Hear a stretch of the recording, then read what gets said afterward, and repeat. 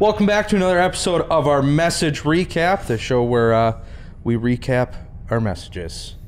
Can you expound on that? Well, we give a message every single week. We do. Are we at church? And because you and Shaheen like to talk excessively, but you're not allowed to on Sunday because we have a certain amount of time. Kids got to get picked up from Sunday school. You know, there's that whole ordeal. That's why when I speak, it's always shorter. Okay. Isn't it? Right. I didn't go 40 minutes. Not this week, you didn't. Right. Okay, that's all Anyway, we're there's talking about. more to talk about. Yes. So that's why we do these, because if there's maybe something you missed or something you want to expound on, we can do it here, right? Yeah, yeah. And we have Radine joining us today. I was going to say, looks like Shaheen found his in touch with his feminine side. Yep. No, he didn't. He didn't? No. Okay. So Radine is joining us. Shaheen's out this week. We're adding a feminine touch this week. Yeah, there you go. There. You're the one. Lucky you. Lucky you. Okay, but anyway, we closed out our series, Good News. Kevin, you spoke. Yeah, it was a great series, wasn't it? It was good. The good news of Christmas, and there's so many different aspects of why it's good news, you know. So God coming to us, revealing the Father, bringing us to Him, and then we close it off with this whole concept of it's just not pie in the sky when you die. I mean, we get heaven, but Yeah. the presence of God lives with us now in life. And so I thought it's a very hard concept. I think most Christians, I believe, because it took me a while, I think most of us have a hard time with this presence of God thing. Yeah. And it's important. It's God's amazing gift to us that He is with us right now, you know, that He's living with us. And so that was kind of the gist of the message, that we're not going to be introduced to God when we go to heaven.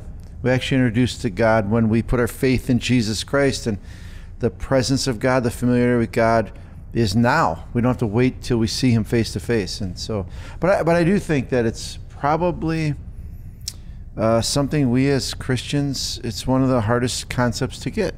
Yeah. And that's why that little phrase at the end there, I think, kind of encapsulates as knowing kind of starts it. And I think we remind each other too that when you're feeling down, remember what God said, that He's always going to be with you. And that reminder helps. It does. It's like knowledge, knowing that God's there helps, but it goes way, way, way more than just knowing. When we experience God, we don't have to remind ourselves He loves us. We feel that love. solidifies that thought. You're like, oh, okay. Yep. Yeah. We feel that love, you know, and we feel that peace. And I know you guys have been in situations, and it's awesome when you see a Christian in a horrible situation. You know, somebody gets sick or they lose something, you know, a horrible situation, and you see peace on their face. You see peace, like, wow, that's the presence of God. Yep. You know, and so we've experienced it. You've experienced it. I've experienced it, yeah. Yeah, and it makes a difference. And I think that's a thing that, well, that's kind of somewhat of what we highlighted in the series, is what I think is lost, is why Jesus came is so we can be with God, so we can have a relationship with God. And that's kind of what you're talking about, is He's with us. You don't accept Jesus to live a certain lifestyle of, you know, obedience and doing the right things, checking off the list. It's you accept Jesus so you can have a relationship with God. He's here with us. So to kind of recap the series, I mean, week 1 was we talked about how Jesus came to us. Second week we talked about how He came to show us what God... The Father. Yeah, He came to show us the Father. Third week was He ultimately came to bring us to God. But in the meantime was this week, and that's God is with us. With us. He is with us. In this life. I think it's actually like one of my favorite weeks that we did out of the series, and the last part of your message was so solidifying for me, and it's just a great reminder, the knowledge. Yeah, I mean, we all know what Jesus did. We all know that happened, but it's that extra part, and experiencing it makes such a difference, and it helps us with our testimony to tell other people about what we've experienced, to help them in their spiritual growth and journey. life, even though we go to heaven when we die, life would be a real bummer without the presence of God. Without that experience. Yes. Yeah. It would really be tough. wholeheartedly agree. Yeah, and when we say the difference between a Christian and a non-Christian is we pretty much all act the same generally. You know, it's Yeah. not that much difference. The real difference is we have the presence of God, and wow, he changes everything. Yeah, It's good news. that's good news. It's great news. It's good news. It is. It's great news. I like to throw in, just in my personal life, Yeah. I like to throw in the word enjoyable. God wants us to enjoy a relationship with him. And so many times we talk about Christianity as being this hard thing, and man, following God's tough, and it's God really just wants to enjoy us. He wants us to enjoy him more than anything. Enjoy the relationship. I know it's Christmas time. I'm thinking about my family coming over and stuff. That just enjoy being together is what life's all about. And it's enjoying being with God is really the source of our life. Well, I think a lot of us miss the mark where it's really what it's all about. And I think back a few weeks ago, if you guys remember, Shaheen talked about in one of our staff meetings how the weekend before in the service, there came a point at the end where he set aside some time where we were just all going to sit and spend time with God. Yep. And he said he got this sense that when he got to that point, it was like he almost heard from God, like, okay, finally, like the message is over now. We've finally gotten to this point where you guys are just going to sit and be with me. And that's what it's all about. That's what he wants. And God's thinking, it's what I wanted the whole time. Yep. Right. Yeah. And it's the part that we do the least. Yes. I mean, it doesn't matter who you are. We check all the other boxes. We'll read our Bible. We'll go to church on Sunday. Most of us. Well, we try to.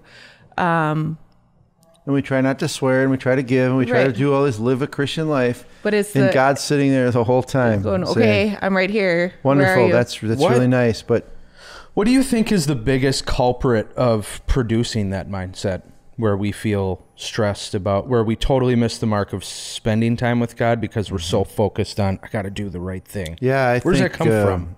My personal opinion is we just live in a do society, a do world. You know, that you earn recognition, you earn love. You know, people say, even married people say, you know, unconditional love. That's just not true. You've never had an experience in this Doesn't world exist. with unconditional love. Yeah. That's impossible. So we're so conditioned to do and to earn that it just comes into our Christianity. But that is the whole message of Christianity is opposite of that. It's opposite of that. I did all the earning and doing. Will you just be with me? Yeah. I did all this not so that you would play games, not so that you would work for me. I can do all the work myself. I did all this so that you would be with me. So be with me. And it's you said it. It's the hardest thing to do. But it's the easiest thing to do. But I think on your point, like it's a culture thing, but people Yeah. want, look at me, I'm doing all the right things. It doesn't matter. Like God doesn't care about all that stuff. Yeah. He cares about that relationship, and that's something people can't see. I mean, it's just a super personal thing. And Yep. so it's easy to quote unquote skip that part because you're too busy focusing on what everybody else is watching. Well, we've talked about in that circle of, you know, the heart of God, that, you know, the point of Christianity where we're saved so we can spend time with God, so we can experience life change. We just skip that second one. We think we're saved and try to jump straight to life change, but that comes through spending time with God. Jesus didn't come so we can follow a set of rules. No. Jesus came so we can have a relationship with God. Yeah. Right. So let's do that. So we can have an enjoyable relationship Yeah. with God. Let's do that. Let's just shut everything off and enjoy God. We can enjoy God through worship. We can enjoy God through reading the Word, not to cover passages, but to take it in. We can experience God by fellowship, means visiting about, you know, what God's doing in our life. We can experience God through our own just personal quiet time. There's many ways to experience God, but let's experience God. Mm-hmm. Yeah. Then we don't have to remind ourselves, oh, that's right, God loves me. We know God loves us. When I say, God, give me peace. No, we have peace. Mm-hmm. When we experience God. Yeah. Good news. That's it. Good news. Okay, well, that's our series, and the latest message is called With Us. That'll pop up here in a second. You can watch that if you haven't done so already. Make sure to like, subscribe, comment, come back next week. We have an online message this upcoming Sunday, so It's not really going to be much to recap. Maybe. Yeah, we'll see. Maybe not. We'll see. Either way, we're starting a new series after this upcoming Sunday. So nonetheless, we will be back. But thanks for watching. Have a great Christmas. We will see you soon.